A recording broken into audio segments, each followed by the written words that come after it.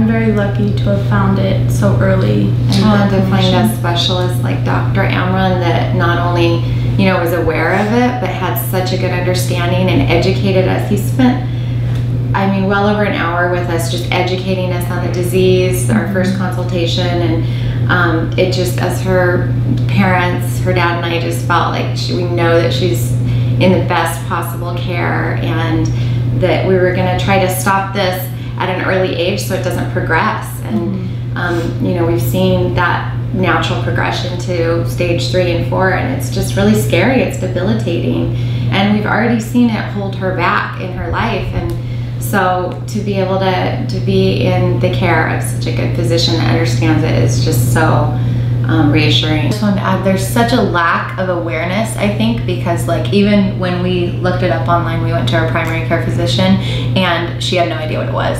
I was at a plastic surgeon, we asked them about it, he had no idea what it was, and he does liposuction.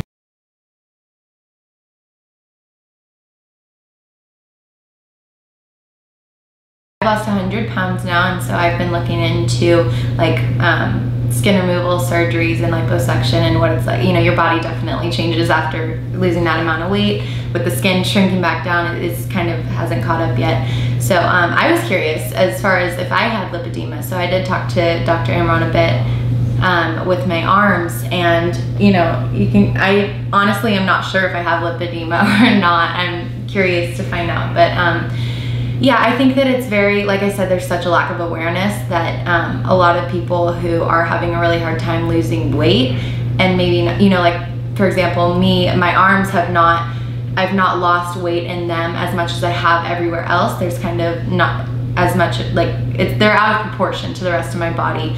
So you know, I wonder if it could be lipedema, and if so, you know, at least knowing that would be so reassuring.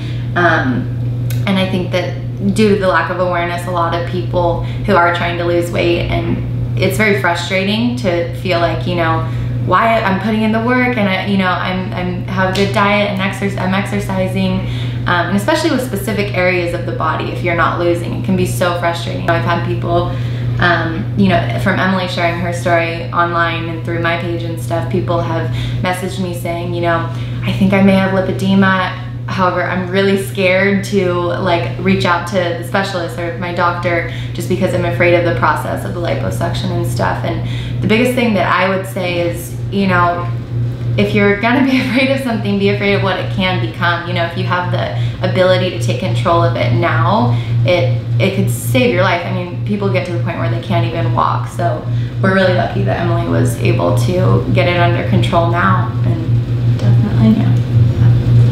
Round 2. Arms and calves. Arms and calves next. Perfect.